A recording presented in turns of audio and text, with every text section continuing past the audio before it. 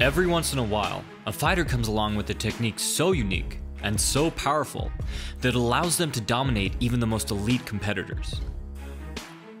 True, many grow to rely too much on their strengths, and are eventually forced to face the stark realization that at a certain level, they simply do not have the tools necessary to set up their ace in the hole. But a rare few do lean on their natural talent and also continue to grow, pushing far past what they once were. In boxing, this was Manny Pacquiao learning to use his jab and footwork to set up his powerful left hand, eventually taking belts in 8 weight classes. And in kickboxing, this was an elite martial artist so good that he lived up to his nickname of Mr. Perfect. This Dutch fighter skillfully took from multiple styles and strategies to learn 1,000,001 ways to set up his devastating low kicks. I am speaking, of course, of the man many consider to be the greatest kickboxer of all time, the legendary Ernesto Hoost. Hoost took multiple titles in Muay Thai, Savate, and K1, winning the prestigious kickboxing organization's championship belt an astounding 4 times.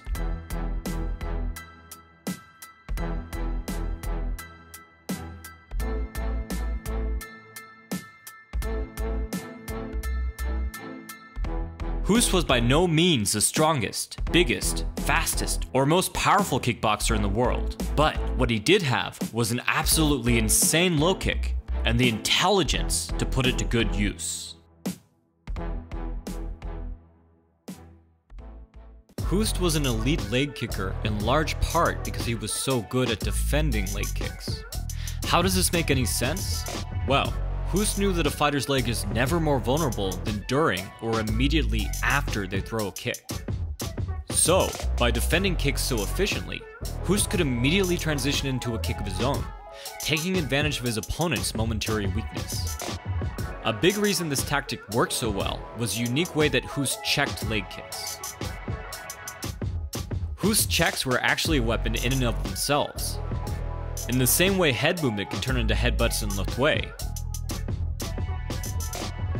Hoost's leg checks could turn into crippling knees that devastated his opponent's legs. Hoost landed several knockdowns and even knockouts with his checks alone. A big part of this working was the way that Hoost preferred to turn his shin towards an opponent's kick, assuring that bone would strike bone. While many fighters, including the great Fedor Emelianenko, prefer to lift their knees straight up to avoid damage, Hoost instead preferred to endure a bit more pain in order to cause his opponents a lot more pain. But as effective as this was, Hoost's true secret, as simple as it may seem, was the way that he lifted his leg off the ground. Hoost would lift his knees straight up as usual for body kicks, but for leg kicks, Hoost liked to simply pull his heel straight back. Not only is this quicker and a very effective way to stop calf kicks and side kicks in MMA, it can also turn a check into a fight-ending knee. Similar to the check that broke Anderson Silva's leg in half, Hoost drove the hardest part of his knee right into his competitor's shin. Always creative, Hoost would also hop or fall into a punch right off of this check. One last benefit of checking this way is that it keeps the leg lower than usual, which means that it blocked opponents attempting to kick Hoost's support leg. Hoost himself was very fond of going after an opponent's support leg as they attempted to check.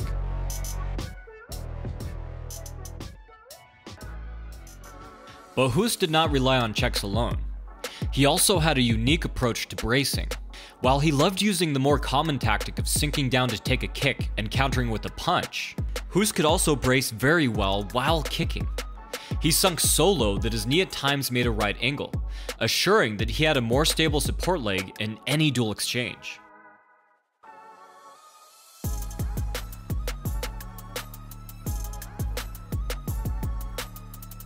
Hoost's last defensive tactic was to slide his leg back, sometimes blending the movement seamlessly into a rear leg round kick, as sliding his leg back started his hips turning. Of course, Hoost's opponents attempted to check and counter as well, but as DC put it, there are levels to this. Many opponents quickly found that their counters had just been countered. But Hoost didn't just return counters, he was enough of a master to throw intercepting counters too. Unless your opponent is Ngannou, it's safe to say that kicks hurt much worse than punches, so it makes sense that Hoost loved to slip punches in order to land leg kicks. Sometimes he would jab to draw a punch just to get a chance at destroying an opponent's leg. But just as he intercepted punches with kicks, Hoost would intercept kicks with more kicks. So, Hoost's entire game focused around his kicks. But if an opponent could just get close enough, they could smother Hoost in the clinch, taking away his most dangerous weapon. Or not. Astonishingly, Hoost could leg kick just as well from the clinch. He set this up the same way many Muay Thai fighters like to set up their knees. He would turn an opponent with collar ties or underhooks to off-balance them. At the same time, he would sneak one leg back to make room for his kicks.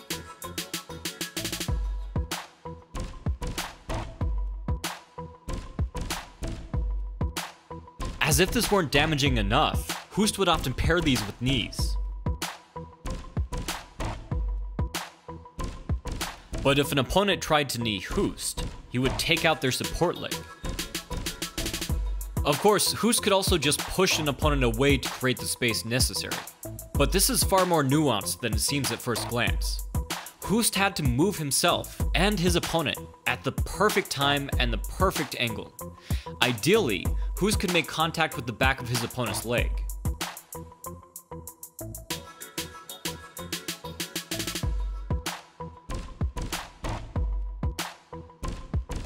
Or he could frame off an opponent's head to place it in position.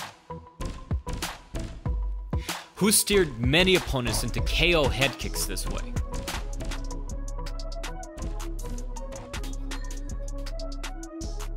But Hoost was far from a one-kick pony. As he progressed over the years, his boxing got much better. And Hoost used this newfound skill to, you won't believe this, set up more kicks. In fact, many times a punch would cause an opponent to move off angle, and Hoost would take advantage of this new space to score highlight reel KO kicks.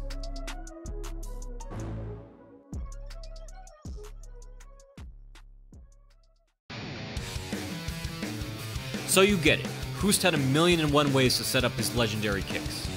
But what made his round kick so effective that he could base an entire style around landing it? Well, Hoost had an unusual way of throwing his kick to begin with. It's already been mentioned that Hoost would sink low into his kicks, but he would also crouch.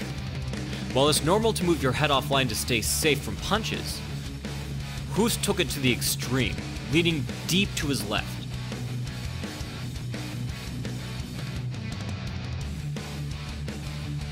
This not only allowed him a faster start to his kick, similar to Dempsey's drop step, it also blended well into several other power shots. When opponents saw Hoost dip left, they never knew if he was easing into a roundhouse, body cross, or loading up a lead head or liver shot.